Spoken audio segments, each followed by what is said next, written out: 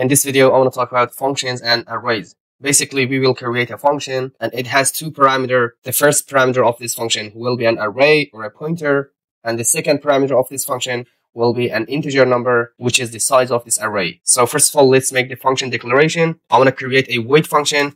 I want to say void. The name of this function will be print array. So the first parameter of this function will be int array, and the second parameter of this function will be int size. So I want to copy this function declaration and paste it at the bottom of the main function, and I will delete this semicolon.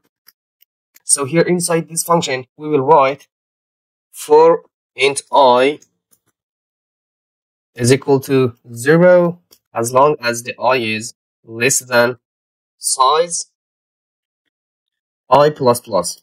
So inside this for loop, we're going to print the element of this array. So I'm going to say printf array %d, and here I'm going to say %d again, backslash. I'm going to print a tab size. Here I'm going to say I array at I. Let's put a comma here. So this is our function. Our function has two parameters. The first parameter is an array, and the second parameter is an integer. Inside this function, we created a for loop. We said I equal to 0 as long as the I is less than this integer, less than this variable size, I plus plus. Basically, this integer size is the size of this array. And we said every time, every iteration, print array in I. So we're going to call this function inside the main function. First of all, I'm going to create an array.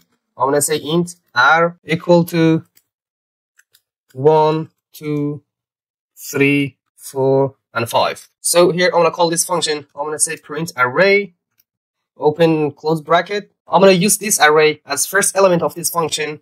I'm going to say r, and also I'm going to put 5 as second argument of this function, because 5 is the size of this array's number. It has 5 elements. So if I compile it, it will print the element of this array from 1 until 5. So let's compile and see the output.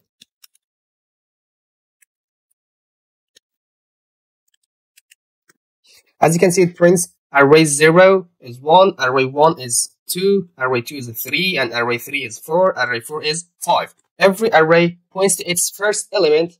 Basically, every array is a pointer. It is a pointer to its first element. This array R points to this one, its first element. It contains the memory address of this first element. So if an array is a pointer of its first element, you can use a star notation here instead of this curly bracket. So let's delete these curly brackets and use an star here. Basically, the first element of this function became an array. So let's compile again and see if it works or not. As you can see, even we change the square brackets of an array with a star notation, we change this array to a pointer, it works correctly. It printed all of the elements correctly. So basically, this square bracket is equivalent with star notation because an array is a pointer of its first element. So in this way, we can create a function and use arrays as parameter or pointer as parameters. See you next video, and bye for now.